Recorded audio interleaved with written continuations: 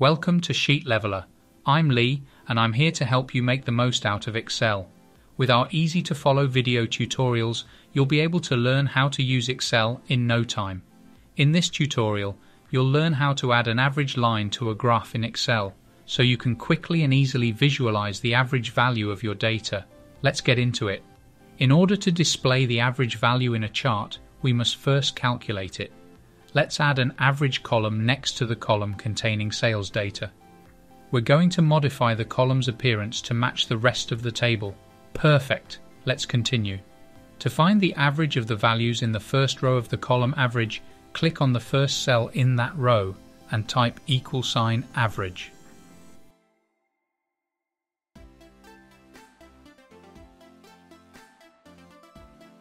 Choose the suggested function and select all the data that will be used to calculate the average. The range of this data set includes all values in the sales column. We will finish the process of closing, parenthesizing, and pressing enter in order to view the outcome. In order to create a line graph in which each month's average is visible, we must replicate the function across each row in this column.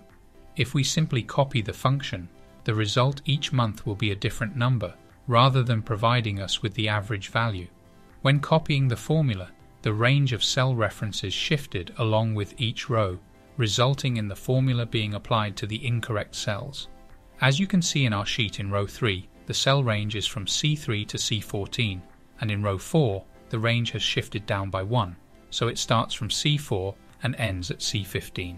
To ensure accurate results, we need to ensure that the formula references the same range in all instances. This will ensure the function correctly calculates the value for each row. In order to secure the data in the cells, we should lock the references. To lock the cell reference to the first point of the range, C3 in cell D3, simply click into the reference and then press the F4 key. Depending on the type of keyboard you have, you may not need to press the function key. The $sign indicates that the reference has been fixed and will remain the same when the formula is copied to other rows. Every cell in the average row will now be referred to as cell C3. This is called an absolute reference, is a type of reference that is fixed and does not change, as opposed to a relative reference which is based on its location in relation to other cells in a formula. Let's repeat the same process using C14. Now that the values have been locked, press the Enter key. Now, let's copy the function down to the rest of the rows in the column. The result for each row is now accurate, so we can proceed with including the average line in our chart. How can I accomplish this? To add the average value as a line to the chart, click anywhere near the chart. Then, in the table, highlight the data range already shown in the chart.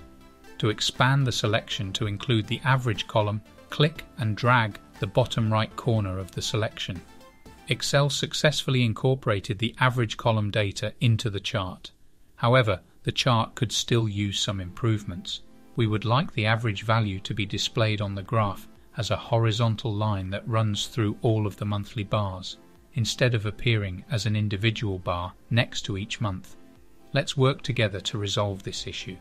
To modify how the average values appear in the chart, click on any of the average values. We can now clearly identify each value as they have been marked with blue circles. This allows us to properly format them. Now, we want to access the Change Chart Type option. Click on the Chart Design tab at the top of the screen to access it. We need to be careful when selecting Line, as this will cause Excel to turn both the average value and the sales data into line graphs.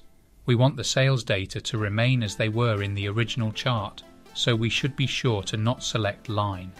In order to have the best visual representation of our data, we should choose the Combo option, which will allow us to display the average as a line graph and keep the rest of the data in its original form.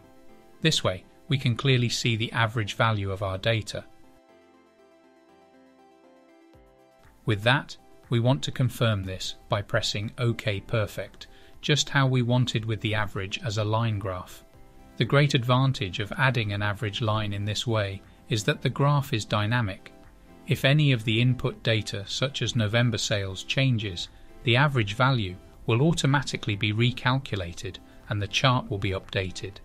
This saves you the time and effort of having to manually redo the graph every time the input data changes. Excel can quickly and easily help you with that task. If you want to learn more about working with charts, such as how to add a trend line or use additional chart elements, I've created video tutorials to guide you. You can access the tutorials by following the link in the description. Is this your first time with me? I'll be more than happy to welcome you to our online community. Hit that subscribe button and join us, and learn how to use Excel like a boss. Thanks for watching, and I'll see you in the next video.